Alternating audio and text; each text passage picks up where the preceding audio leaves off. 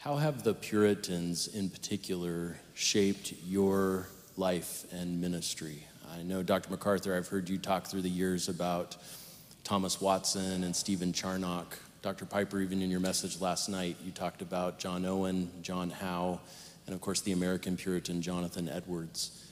So how have these faithful figures from church history, how have they impacted you? Well, if you're going to include Jonathan Edwards with the Puritans, the answer is immeasurably. Nobody outside the Bible that I am aware of has had a greater impact on me than Jonathan Edwards. And I'll just mention 3 steps in that. I was in a classroom, fall of 1968. Dan Fuller was speaking clearly, precisely, and rationally about God. The class was full of psych students who didn't like this. So they were raising their hands. Why are you so rational? Why don't you get more practical and emotional? And Dr. Fuller said, why can't we be like Jonathan Edwards, who could be writing a philosophical treatise that would bend the minds of the greatest intellects and break into a paragraph that would thrill your grandmother's godly soul. And I was out of my chair. I was just on my way to the library. I've only heard Jonathan Edwards mentioned in one context, sinners in hand in the name of God. I don't have any idea that he had said anything like that. And the book I found was The End for Which God Created the World. That book changed the world for me. It just turned everything upside down, because the point was God is very God-centered and does everything he does for the glory of God. I had learned I'm supposed to do everything for the glory of God. I didn't know God did everything for the glory of God, and my world changed. So that was step number 1. Step number 2 was the freedom of the will. There is no greater book on the planet about the freedom of the will, which doesn't exist, than Jonathan Edwards. Doesn't exist with this definition. And let us be precise. We are Puritans. We serve a precise God. Ultimate human self-determination is what does not exist. And that's what most people mean by freedom of the will, though they don't say it to themselves.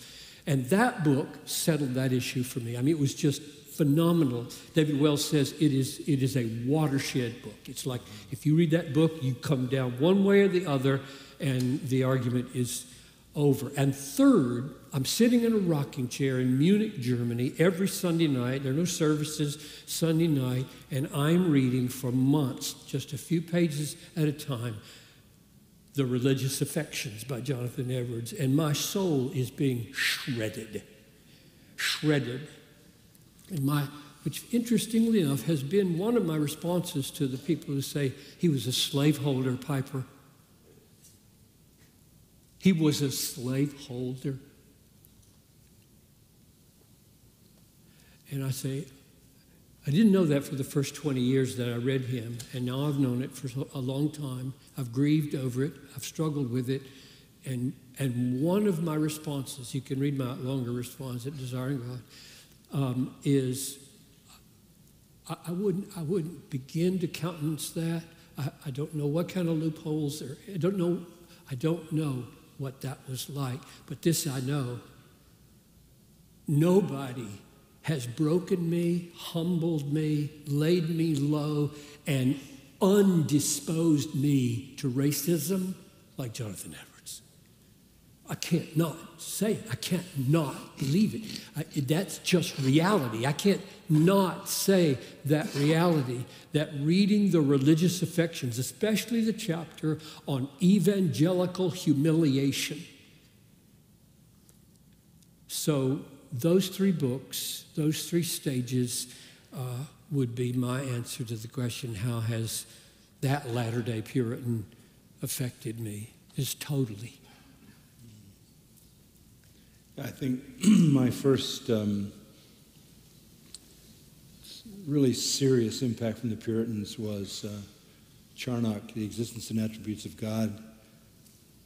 I couldn't even comprehend that you could say that much about God. That's how limited I was. Yeah. I thought, if you read the Knowledge of the Holy, which is about that thick, you got it. This was a revolution. And I think the Puritans had the ability, and I'll mention this probably later in my little talk, but the Puritans had the ability to go on and on and on and on and on and on and never really escape the confines of a text. It's not like they were springboarding. It was there. It was in there. And that's what I saw. And all I wanted was the text, the text, the text. I just want to know what it means and what it says. And I found they exhausted me with the possibilities and intricacies and depths. And I discovered that in Charnock. There were many things I liked about them. I remember flying from Peru one night, reading Thomas Watson on the Beatitudes and reading the Body of Divinity and certain other things. But I think it was my exposure to Charnock that showed me what minimal things I really understood about God and opened up just vast realities to me. At the time, I had been a little bit influenced by a preaching style that was taught at Dallas Seminary, where you're not allowed to leave the text. If you read Haddon Robinson, you're sort of confined to the text, and you find a main point, and you find the subpoints, and you connect, and you don't go anywhere else. And I couldn't do that, because everything I read in a text made me think of something else in the text. Analogia scriptura. I was bouncing all over the place.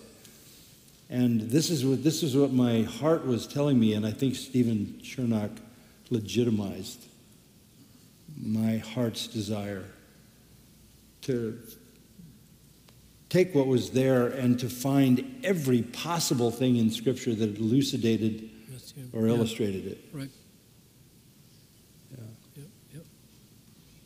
I think it's impossible to stay at the text. Impossible. Right. It's not a choice. Because you have to know an author's larger worldview to understand any sentence. And there aren't enough sentences within a paragraph to do that. Right. You cannot take the text, practice hospitality, and preach a Christian sermon on it from the text. You can't. You have to go elsewhere to find out what should motivate Christian hospitality. What's the goal of Christian hospitality? What's the manner of Christian hospitality? How does Christian hospitality relate to the cross? How does it relate to heaven? How does it relate to hell? You can't preach that way. Don't kid yourself. So whatever they were doing at that seminary, it's impossible. You have to know other realities that an author has in his head besides the sentence he just spoke, or you cannot understand the sentence. And I think what drives it for me, and I know it does for you, because I can hear it in your preaching, you're not done with that text until you're done asking questions of that text. Right. You just, what about that? Well, if that's the case, then what about this? Well, how does that connect with this? Well, if you say that, then what about this text over here that seems to say something different? So for me, the preparation of a sermon is to run myself through that text until I've run out of questions. And, Yeah. they're not all answered in that text. Right.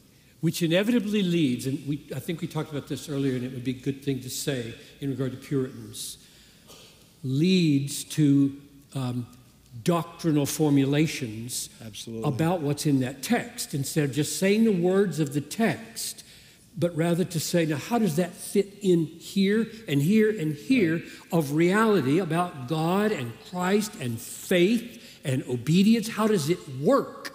And that leads you to doctrines. And so I think what you've modeled, and I think increasingly well over the years, and what I've tried to do, and I think what Puritans did masterfully was you preach textually and doctrinally. Yes. After 5 years or so, your people should have some idea what your theology is.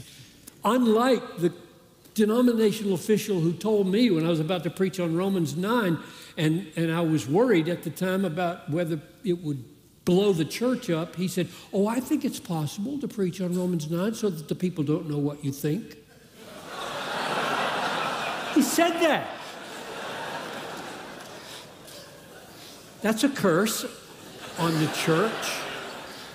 So don't let them know what you think about depravity when you've got a text on sin.